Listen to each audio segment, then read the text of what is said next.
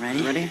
There were both smiles and tears from a family that wondered if this day would ever come. Sharron Prior's little sisters say they and their mother, even 5 decades later, are still grieving. Life has not been easy for us since then, but Sharron has given us strength for the past 48 years, and especially today.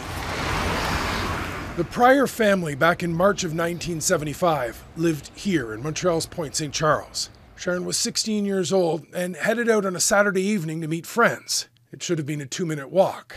Her body was found 4 days later in Longueuil, about 10 kilometers away. She'd been beaten and raped.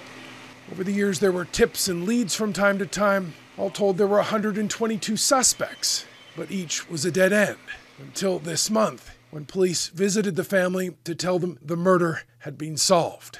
It was a very emotional moment, lots of laughs, of cries. Now, Longueuil police held on to the clothes from the crime scene. Back in '75, it was just for blood type, but keeping the clothes is what helped close the case.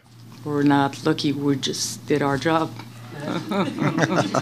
Police in August of 2019 were able to pull new DNA off the clothes. They then submitted that to genealogy websites and got back possible family names. A little digging from there turned up a suspect. American Franklin Romine died in 1982. He was buried in West Virginia.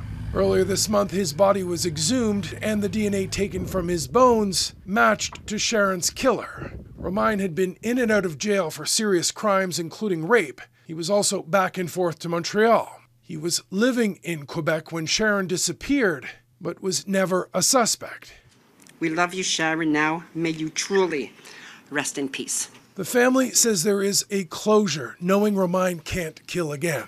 There's also hope for other cold cases. Longueuil police say they expect the same techniques to help solve another this year. Mike Armstrong, Global News, Montreal.